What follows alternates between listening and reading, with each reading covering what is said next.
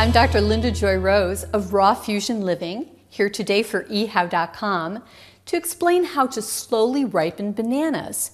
Bananas will ripen naturally just from being exposed to air, and of course the warmer the air, the more quickly they're going to ripen.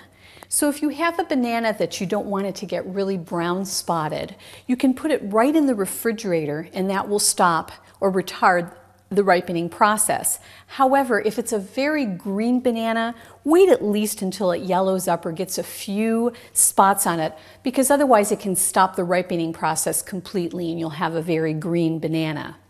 Now, the other thing that you can do to ripen a banana slowly is to wrap it in some newspaper, and that will speed up the process, but it will be kind of slow.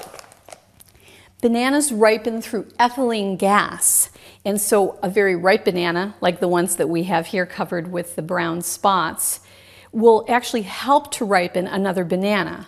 So you can take a brown paper bag and you can put the less ripe banana in, either with a ripe banana, or you can use, let's say, a ripe tomato. This is kind of a ripe apple, and put that in there, and that will speed up the process if you want it to go a little faster.